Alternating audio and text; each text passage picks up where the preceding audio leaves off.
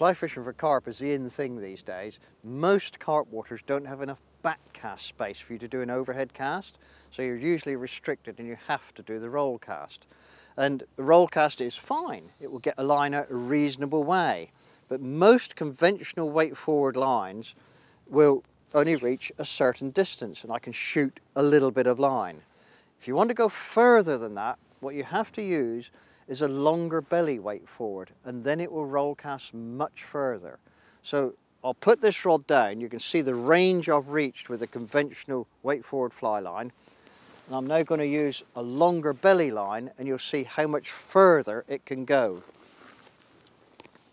So we'll have this one and get enough working weight of line, and this longer belly line will shoot a much greater range for me.